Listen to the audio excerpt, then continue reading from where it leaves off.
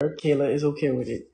I had a long conversation with Kayla, and she finally agreed to it, and we agreed to all like each other and love each other. That's it. That's all. Pretty much it. Someone's gonna get hurt. I'm trying. My goal is not to have someone get hurt, but is it possible? Of course, we're dealing with two women here. Yeah, that love me. Two women that love me a lot.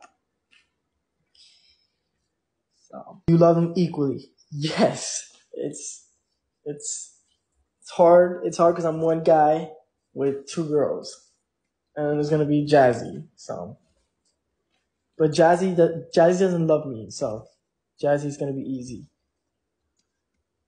Each other, yes, and that's honestly what I enjoy the most is that they can have a friendship. So sometimes I'm not really in touch with my emotional side. Women are, so maybe they can understand each other when they're talking to each other, right? This is for a script. I promise you it's not. This is not for clout, I promise. I'm going to do things like content wise with Jazzy, yes. So if that makes sense to you, I can't have three girlfriends. I can't. Toxic is moving in. Kayla's not down bad. Kayla agreed to this, and she's okay with it.